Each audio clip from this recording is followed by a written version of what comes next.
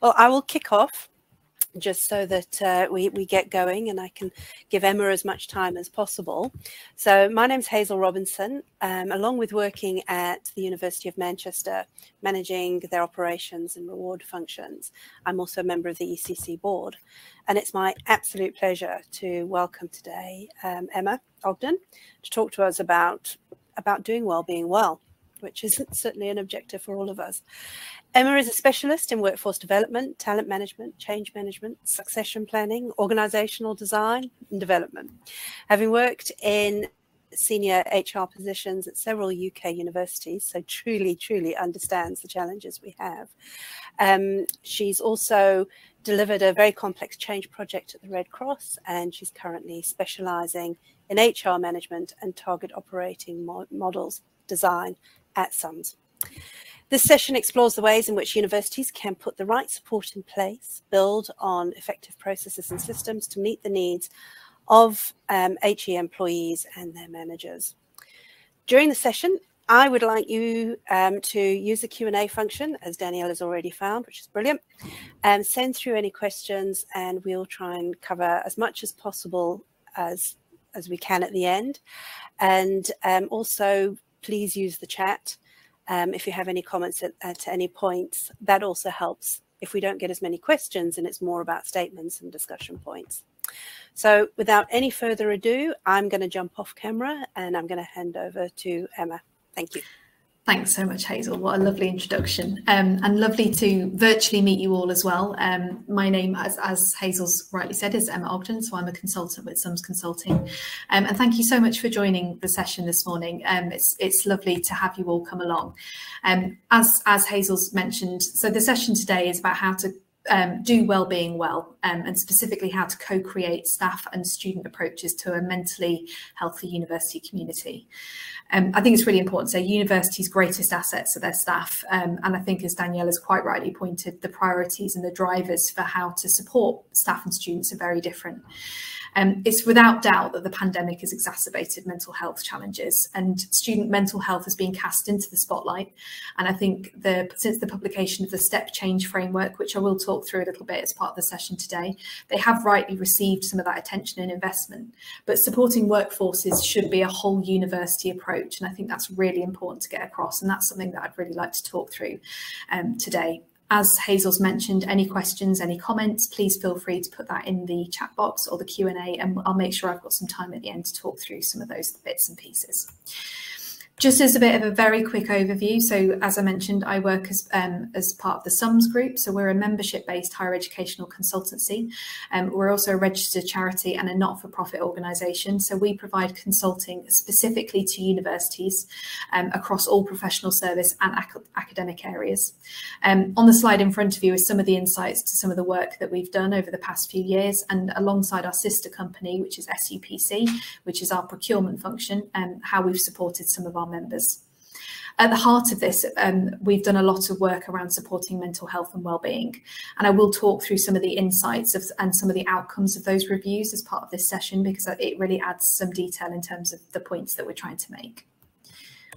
So, aims and outcomes, as always, we kind of start with those when we go through these sorts of sessions. So the session will explore ways in which institutions can put the right support in place, and that should be built on things such as effective processes, effective systems, in order to meet the needs of higher education employees and their managers. We will think about talking about the complexities of difference as well, so things such as neurodiversity, and provide some practical solutions from proven case studies, as I mentioned, through reviews that we've done with universities to help you think about how you might implement those sorts of changes at the university that you work. And hopefully that's in line with the aims and objectives that you've joined the session today. So just to start with, just a bit of a spotlight, a bit of context in terms of where we are at this moment in time and thinking about wellbeing in 2022. So I'm sure we're all probably a bit fed up of talking about the pandemic. We're sick of talking about COVID-19, but we know how significant it's been on culture, on engagement, and on so many different driving factors at universities. it's been incredibly turbulent both inside and outside of the workplace, and that has had a huge impact on employee wellbeing. At the start of the pandemic, there was the highest rate of anxiety recorded since 2011. So as you can see, that was a 12.5% increase. And the key factors that were really contributing to that assessment of anxiety were elements such as financial hardship, reduced social engagement, and heightened job uncertainty as well. And this has had a really strong impact on females in particular, as well as people from deprived areas, BAME groups, and those with learning difficulties. So talking through those examples of complexities of difference, I think, is really important. You can see the quote on the right-hand side from a CIPD report back in 2011 about saying it shouldn't have taken a global pandemic to push people's health and well-being to the top of corporate agendas. And it does continue to be at the top of agendas. Health and well-being has dipped a little bit in terms of leadership priorities in the last year, but certainly has been much higher than it's been for the kind of five or so years preceding that. I think this is unlikely to change. So if you think about it, students that have entered university this year are students who have never had exams. They have got reduced social skills. They need support around transition skills, living skills, academic skills. We're seeing an increase of a requirement of specialist support from student services. But that also has an impact on staff as well, particularly those who are working in academic areas, thinking about the role of things like the personal tutor and their duty to support students that are making that transition themselves. So we do need to have that requirement to think about proactive action to support staff. So elements have happened to take place to support that. So, for example, UCEA has developed a new health, safety and wellbeing framework, and that's got some really key areas of focus around wellbeing, and that includes elements such as supporting higher educational institutions to be supportive and have a supportive and open culture that normalises conversations about mental health and physical wellbeing, providing support to higher educational institutions to implement and sustain a whole university approach to wellbeing, which I'll talk about today, and that encompasses elements such as culture, communication, employee voice, supporting the role of line managers, thinking about effective workload management, as Danielle has talked about in the chat, and raising awareness of appropriate support as well. Making sure that there's supportive development and sharing of good practice and innovation. So we often work in silos in universities. We don't do much in terms of looking at what other universities are doing, other approaches, learning from those approaches.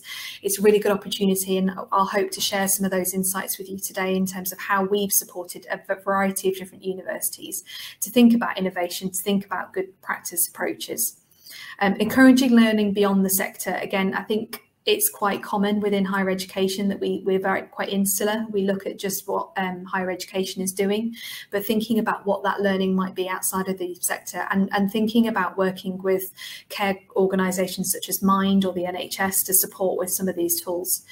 And working with, as I've mentioned, other relevant sector organisations on wellbeing resources and guidance materials. So as I mentioned, Mind have developed toolkits, and they've got guidance to support identifying triggers and action plans.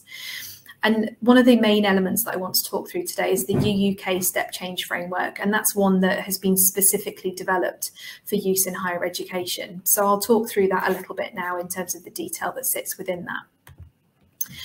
The final element just to mention is, and I think this is I really like this graphic, it's from What Works Wellbeing, and it outlines the different types of fields of health and wellbeing. And at the heart of this, I think it's the idea to consider wellbeing in the workplace against kind of three key principles.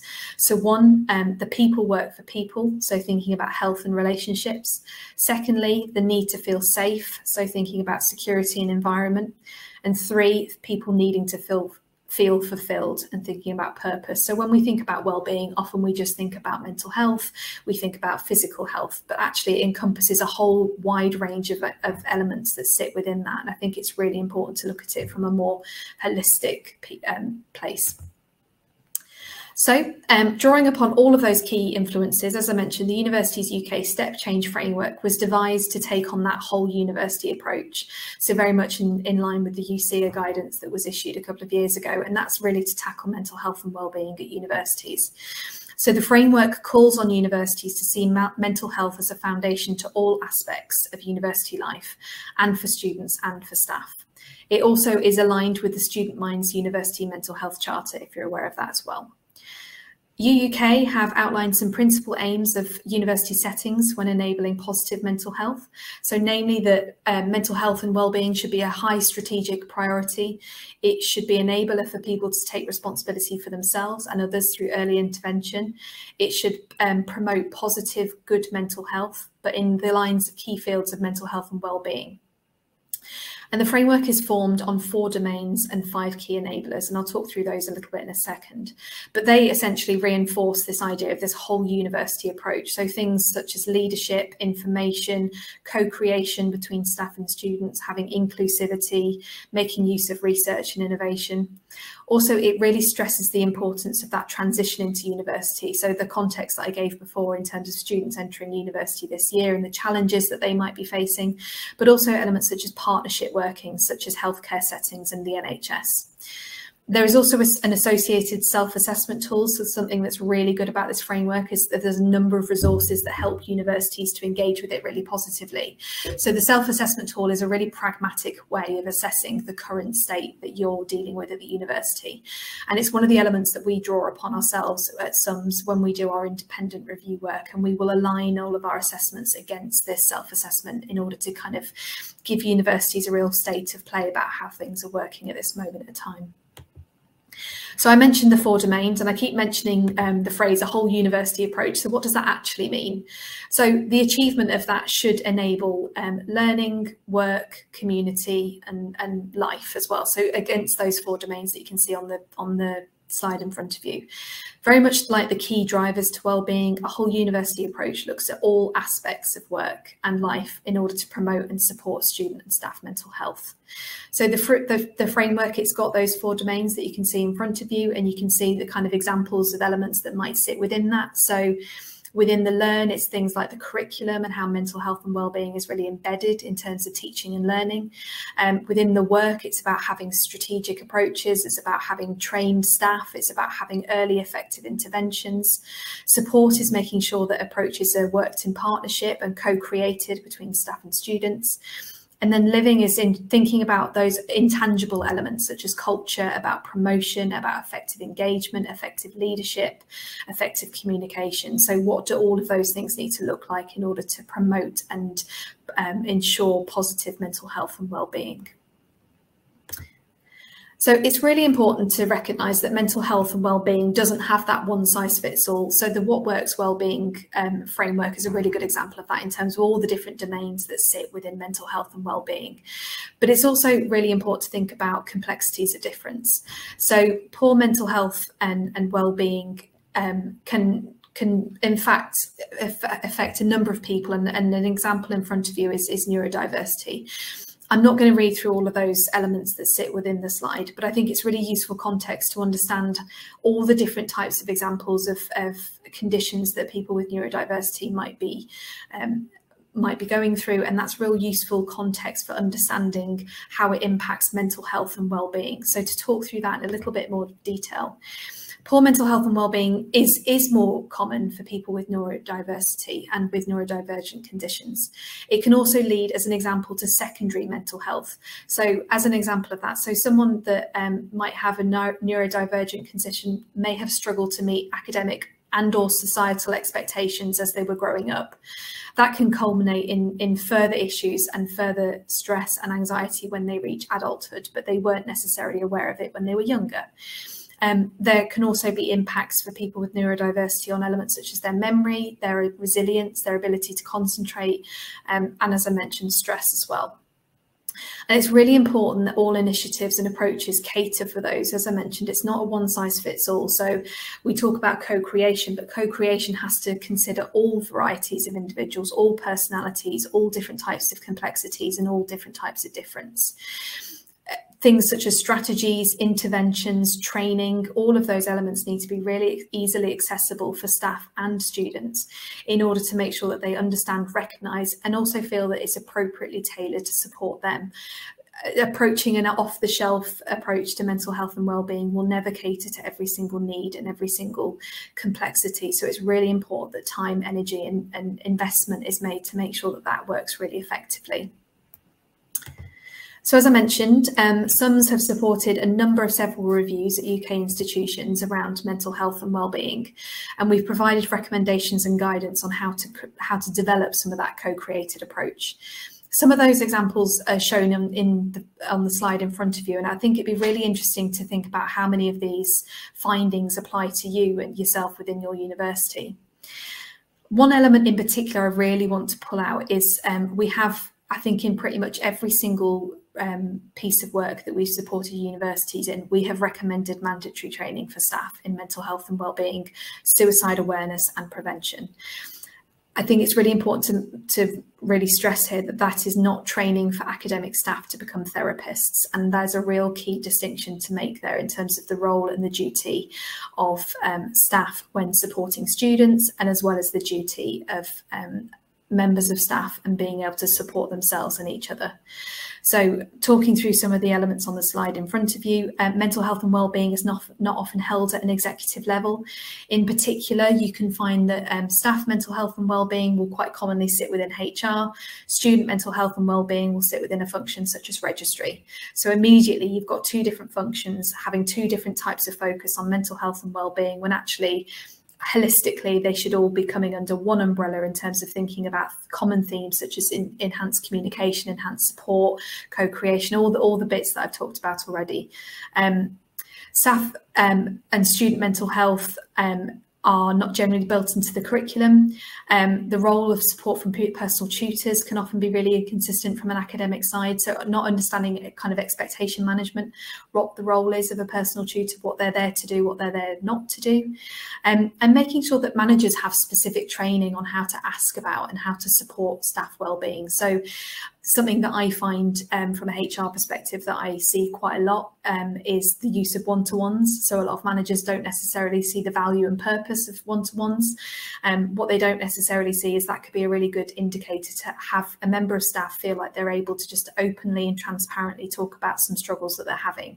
If those facilitated conversations aren't in place, then all of a sudden a member of staff has to actively come forward and say that they're having a concern. So having those kind of regular communication points, I'm advocating, hopefully preaching to the converted here, but that's an example in terms of how we should be supporting managers to think about kind of absolute foundation baselines that we're expecting people to engage with. So I'm just going to pause really quickly because I've got a very quick poll which hopefully Hazel will be able to support me with, and what I just want to get your thoughts around is whether you believe that the duty of care for staff and students is the same at universities. So I'll just pause quickly just to give you a second to have a think about that.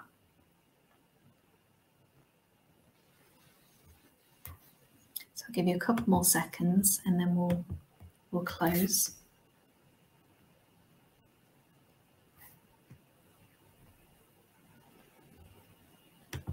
Okay, if you're okay to close that, Hazel, and we'll just see what sort of engagement we've had. Right, let me see if I can see the results. So yes, so more people have said that the duty of care is the same. So 10 versus 6 who've said no, which is actually really interesting. I kind of expected it to be the other way around. So again, whilst universities do talk about duty of care, and we do talk about it a lot, no university I feel that we've worked with have actually been really able to define what they feel their responsibility and the parameters and the limits of that responsibility are. And I think at the heart of that is recognising that duty of care for staff and students do have some similarities, but there might also be some varying degrees of difference. And the reason I'd say that is maybe around expectation management. So students that are first entering university might need more kind of directive support around mental health and wellbeing in terms of their role, their pastoral support. Whereas I think reviews that we've done with universities, more commonly mental health wellbeing support is kind of as far as here's an employee assistance program, here's the support you can have, and we expect you to do a lot more to support yourself and to manage yourself, whereas students I think have a higher expectation of other people doing things for them. So whilst the duty of care is probably very, very similar as the poll suggests, I think that the mechanisms to support students and staff might differ slightly. It does mean that the support, the strategies and approaches should again cater for those different differences, for the different expectations, and for any variances that might be in place in terms of duty of care. Okay, so drawing on that a little bit more, so I just wanted to touch on a couple of principles or some examples of really effective initiatives to think about how to effectively embed a co-created mental health approach within your own institution. So starting with just some really key principles. So firstly, I'd say absolutely ensure the fundamentals. So that might be documents such as policies, strategy. Have you got an employee assistance program service? Are you making use of that service? Do you get data? Do you get insights? What support is that service providing? What sort of engagement are your staff having with that service? Is there more that could be done to promote it? What advice and guidance are you getting from them? So they should be third provider specialists. They should be giving you some data and insight. They should be giving you metrics that suggest actually at this time of year we might need to integrate a little bit more support about financial well-being, so why don't we do kind of a promotion around this? So thinking about how you can engage those people. You're paying for that service, you're paying for that membership, so making best use of that as well. Executive ownership and leadership is really important as well. So where is this sitting in terms of the leadership top table? Whose agenda is this on? How are they supporting this? Have you got things such as governance frameworks? Have you got the right accountability in place? Have you got the right ownership? Is there an assumption that different people are owning this? Is there an assumption that actually the registry don't really deal with staff, so they're not as keen to support anything around staff wellbeing? HR are less involved in student activities, so they'll be less keen to support student wellbeing. Can you shift some of that thinking and some of that culture to say mental health and wellbeing is a factor that's impacting our entire university community, and we need to be supporting everyone within that, and having co-created approaches and having those functions working in greater alignment? So you really do need to start with that absolute baseline. As I mentioned, a co-created strategy document is really important because it helps you enables you to set out what it is that you want to achieve, but it also provides a bit of a touch point to consider peripheral elements. So thinking about post-pandemic landscape, we're still talking about new ways of working. I don't think we can say they're new ways of working anymore. They're just ways of working. But again, they can have an impact on mental health and well-being. Some people prefer working in the office. Some people prefer working at home. It seems quite a binary opinion still. It still seems to be one that really divides people. So again, are there people that will function a lot better working from home and actually really struggle with being asked to come on site? Are there people that really struggle working from home, and actually home circumstances might mean that they feel a bit more lonely and they need a bit more of that connection? So that needs to be encompassed within this sort of work in terms of the strategy development. Also, the EDI agenda. So one of the first things I said in terms of the context was how mental health and wellbeing had impacted different divergent groups. So we talked about neurodiversity, we've talked about gender, we've talked about ethnicity. People will be impacted by different ways and in different ways as a result of this. So again, thinking about how this supports a number of different groups. If you've got specific subgroups, different universities might have a gender group, they might have an equality group, they might have a race group. Talk to those individuals, talk to people about what's important to them, what do they need, how do we support different groups, different people. Have you got people that are representing neurodiversity? Have you engaged with those people? Are you aware of who those people are? And again, thinking about how these strategic approaches need to be supporting them as well. People matter. We've talked about this at the beginning. So thinking about different identities, thinking about different roles, and thinking about those connectors and understanding the intersectionality. We're not very good at often thinking about intersectionality. We think about people as two-dimensional beings with not much kind of around that they're one thing or another, but we need to think about that in terms of the multifaceted approaches that people are, and that they have a number of different triggers and they have a number of different influences that mean who they are, and we need to think about all of those different elements. I think there's got to be significant development in skills for leaders and managers to ensure inclusive and supportive conversations occur on a day-to-day basis. We talk about mandatory training. There's a lot of initiatives. I know people get quite training fatigued, particularly when they start at university. There's a lot of things that we have to ask them to engage with.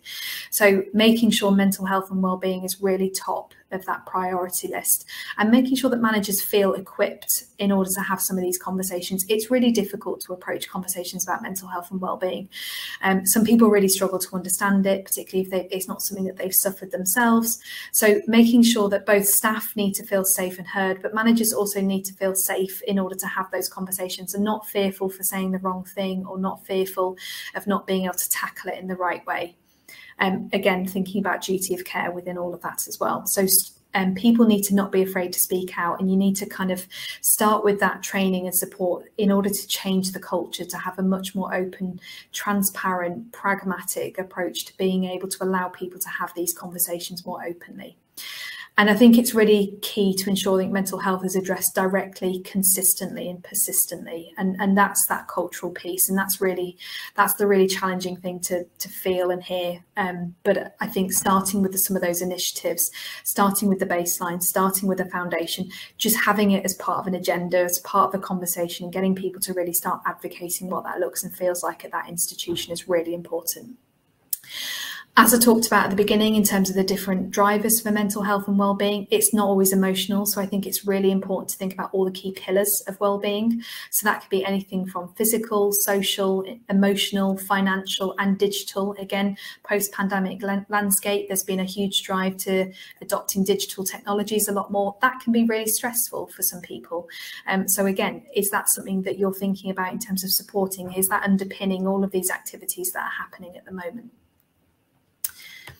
So hopefully I'm talking to a number of key HR practitioners who really understand hopefully a lot of the things that I'm saying today, but I'm also some other considerations I think wanted to give as talking about the role of HR within this, because again, it often feels like it's something that sits at HR's door. If we think about kind of traditional HR personnel, the support, the well-being, the pastoral support, and there is still a bit of that in place at universities. There's still an expectation that HR is there to kind of manage all of these problems on behalf of people, and we need to start shifting some of that thinking to, again, the role of the line manager, the role of other supportive services, to make sure that this is supporting everyone and is being dealt with from all avenues. So HR does have a role to ensure mental health and well-being is embedded. So they might be thinking about things such as promotion, prevention, intervention, thinking about all those 4 pillars of the step change framework. That might include elements such as training, development, resourcing. EDI often sits within HR, so inclusivity. Leadership is often a function that HR advocate and support and get huge involvement with. So again, that's something that maybe HR can get involved in. As I said before, thinking about your EAP supplier, often that relationship sits within HR as well. But then having opportunities for everyone to engage, so through mechanisms such as action learning sets, agreeing priorities, having learning and training needs analysis, understanding capabilities of staff and capacity as well. We ask a lot of people, and that's only getting worse since pandemic, particularly since we've moved to a more hybrid working space. So making sure people have the time and energy to invest in this as well. And I think much of this requires obviously sustained funding in order to start to get those outcomes, and that's often a challenge as well, making sure that you've got financial investment to making sure that this is going to be adopted and worked to effectively. So start with the measures and start with what it is that you want to achieve and how it is that you're going to achieve that, and what mechanisms do you need in order to make sure that is that additional funding, is that additional resource, embedding it into the curriculum. So things like academic workload modelling. Most universities do have some form of an academic workload model, an academic workload plan. Is that embedded within this? Are people getting that time and space to work through those sorts of approaches? And the UK Step Change Framework provides a roadmap for improvement. So rather than ticking boxes, it needs to be embedded, and it needs to be an ambition of an initiative to ensure that it's future focused, and it's not a rhetoric. A rhetoric doesn't achieve cultural change. A rhetoric is a one-off initiative. It's a tick box exercise to say, well, we'll deal with this now and then we'll move on from it. So having that baseline, having that foundation, starting with those things to really then think about what other elements do we need to start thinking about to make sure that this is a step change. And that's why the UK framework is called the Step Change Framework. It talks about the journey that you need to go on to get there. And work that we've done with universities have supported that step change approach. So we've started by saying, okay, these are what you've got in place at the moment. This is your baseline. This is how you need to build on that a little bit further. And we will set out a roadmap. We'll support universities to say phase 1, phase 2, phase 3, whatever that timescale might be. This is how you might want to think about getting to that future state. We recognise you're not going to get there immediately. That isn't going to be the final point that you need to get to, but there's a number of steps that you need to make to get there. Considering networks and services, so using Mind, using integrated care services such as the NHS, as I mentioned, your EAP provider, and inter-university connectivity will enable that shared best practice and networking, both internally and externally. Make use of the tools that you've got within your own institution, make use of the professionals that you've got, and think about how some of that sharing of load and sharing of initiatives can be done most effectively. I think risk needs to be managed really effectively. So staff student expectations, as I mentioned before. So we talked about duty of care, but also student expectations and staff expectations. Are there any red lines? Are there any points where you'd say, actually, that isn't something that we should be supporting with? So as I mentioned before, suicide prevention, that isn't a role for an academic to take on that role. It's to make sure that they know how to signpost effectively. So being really clear what those red lines look like, and making sure that you've got everyone engaged as well. Finally, I'm always going to talk about data because I think data and analytics are really important, but use some of the data that you've got access to at the moment. So thinking about your turnover, thinking about your absence, thinking about those who have reported disabilities. And I have seen something pop up in the Q&A about neurodiversity and actually why are they not considered. I think often it's that people aren't reporting it. I think people aren't self-disclosing that they have a neurodivergent condition. And I think there's a nervousness about it. I think there's a fear about raising it. So look at your data. Do you have a smaller than baseline reported number of disabilities? Do you have a high rate of absence? What is being done about those things? Are they in critical areas? Doing a real deep dive into some of those things and understanding it can be a really good baseline to say, where do we need to really focus some of our energy and attention? And again, some work that we've done within SUMS has helped with benchmarking around that, so we can give you some insight in terms of other universities and what their reporting figures look like. So all of those things, I think, are really important to think about how we get to that final place in terms of that co-created approach for mental health and wellbeing. I'm conscious I've waffled on for quite a long time. We've got about 7 minutes left. I just wanted, before we go on to the Q&A, I just want to really thank you for your time this afternoon. And if at any point anyone wants a further discussion or an opportunity to explore any of these elements, please don't hesitate to reach out. My contact details are on the slide. But I'd love to get some thoughts or comments from any of you or any questions that you might have. Emma, thank you so much. I think that was a very fast journey, but incredibly detailed and a lot of takeaways that I'm sure, well, I've certainly noted a whole bunch of them. And I think one of the most, sort of the biggest priorities is about being collaborative in this space. I made a few notes about not just working within and across our sector, but going outside of that. But the start of a 10 is just working across our departments. We just don't think about it, and I understand why. I understand the way that we often align to our university structures. So HR is HR, finance is finance, estates is estates, and just because we're all so busy and we're doing so much every day in our everyday lives, we don't think about actually the other side of that. But when you ultimately come back to what a university is there to serve, we are a community and we should be thinking about mental health for staff and students as one approach. It saves reinventing the wheel, because I'm sure many universities are separately looking at initiatives, spending time and money in doing that, when actually some of the outcomes are probably very similar. Yeah. And that lends to Daniela's point about the priority of staff is their work being done, because we are all very busy, and that does add to the equation. And then you're asking someone, they almost see doing well-being as being something extra that I have to do, as opposed to it should be something that takes away some of that, enables the conversations and enables those safe spaces to be created where an employee can chat to their manager and say, I need help. And the manager can say, I don't have all the answers. And that needs to be safe from both. And I think that's a really important point, Hazel. And I think actually the courage from a manager to say, I'm not the expert here, I'm not the right person to help you, but actually I know the answers where you can go. I know who you need to speak to. And I think managers get really fearful of having that conversation. And so often it just doesn't get raised. I remember a couple of years back there was a whole onslaught of encouraging hairdressers to not be therapists, but just to listen. And sometimes that really does come close to home, that actually as a manager, just listening is sometimes really, really helpful. Yeah. Claire has asked that can we please pop up the slide before the UK step change slide again? So I don't know if you can scroll back. Is it this one? You can also download the slides, Claire, I believe. So in the there's like a little download button at the top right hand side, and this session has been recorded. So yeah, hopefully that's the slide you can see in front of you. But if not, do reach out to me, and I'm more than happy to share anything with you directly if you want that. Fantastic. Vanessa's raised a really valuable point, and that is around neurodiversity and how little it's spoken about. And I think it's really interesting. The point Vanessa makes is also that we are likely to have a higher ratio of neurodivergent staff. And it is that balance between providing the support, but also providing the tools to be able to recognize that support's needed.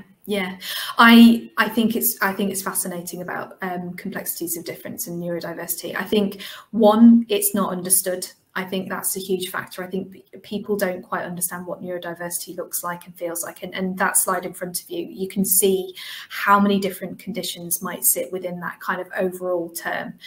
I also wonder whether there's something a little bit cultural that sits within this. So speaking from experience, my brother has autism and he's in his late 30s now, but I remember him at school, and the challenge to get diagnosed as a child was nigh on impossible. It almost didn't happen. So I wonder whether there's a lot of people that suffer and aren't aware that might be under a condition of neurodiversity. Some people don't like to be labelled, some people don't like the diagnosis, but it is how aware people might be in terms of understanding what some of these elements are and actually saying, actually, that could mean this. This is normal. It is okay that I struggle with concentration. It's okay that I struggle with my memory, because actually there might be an explanation behind it.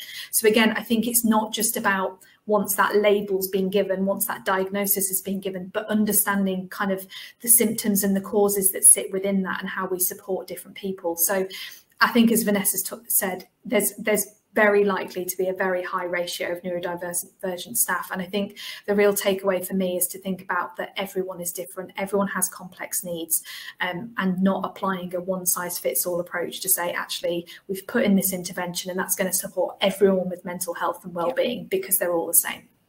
Absolutely. And I think this is one of the areas where there is that differential between our students and staff, because typically our students have grown up in an environment where we're far more likely to talk about neurodiversity than our staff have.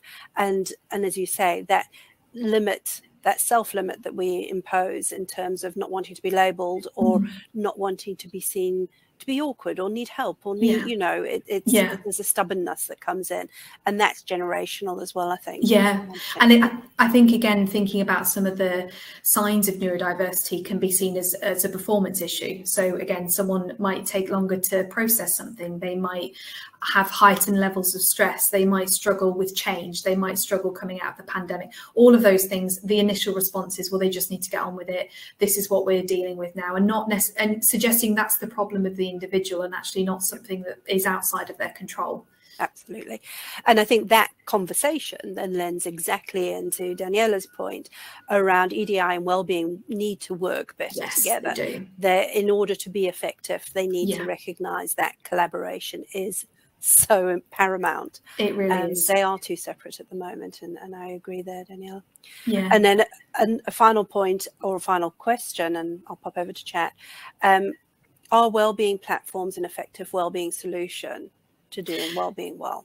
I think they are a solution. I think it's really important that they're integrated effectively as a supportive mechanism that sits within the culture of the university. So here is an external platform, here is some external resources that you can access, because we recognise that you might want some confidential support or guidance, or not always want to go to your line manager. I think if it is the standalone point of support, then it is less effective. And that's what my point about kind of EAP services, which is kind of, if you just signpost that way, you're kind of absolving responsibility. It's a starter for 10, which is great. Okay. Yeah. We've got a few seconds left if we're still online. The next item on the program is the lunch and networking carousel. I'd invite you to take time to go through the personal development area, have a look at the networking carousel, book appointments with peers, etc. Following lunch, the AGM will commence at 13:20. Try and attend that. This is your AGM, so hope to see you there. And that leaves me with nothing else to say, but other than a huge, huge thank you to Emma. And thank you everyone for joining us. Thank you so much. Take good care, everyone. Look after yourselves and each other. Thank you.